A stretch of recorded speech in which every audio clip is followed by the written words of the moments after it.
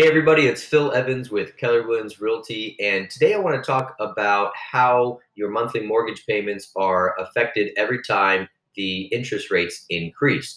I had a client the other day ask me, should they wait until next year if the market continues to soften? Maybe it's a better idea to buy later.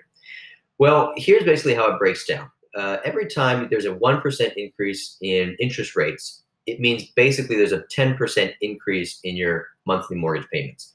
Now, as we know, interest rates are not increased by 1% every time. They're done by 0.25%.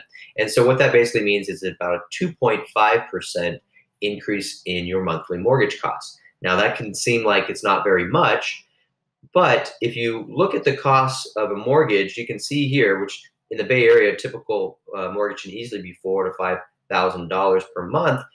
It can rack up very quickly. Also, remember, this is just for every 3 months. Every time that the Fed wants to raise the interest rates, which has generally been every 3 months, then you need to double that number, essentially.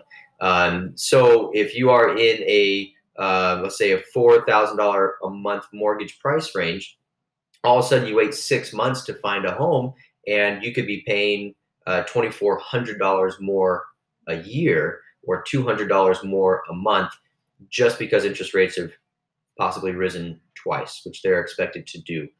They have 3 times this last year, and they're expected to do at least 2 or 3 more times this next year. So that's how the numbers break down. So the answer is, should I wait and see if the market softens more and I can get the house for less in the new year? My answer is no.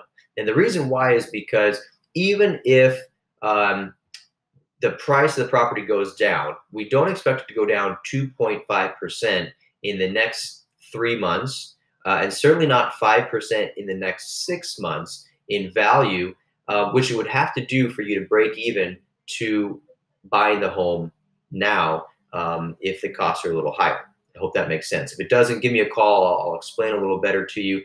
But essentially, as interest rates go up 2.5% every 3 months, or your cost of buying the home goes up 2.5% every 3 months, the value of the home would have to drop 2.5% every 3 months for you to break even. Okay, so it's always better, at least in my area in San Mateo County, to always buy sooner than later. We have a great increase of values in homes in the Bay Area.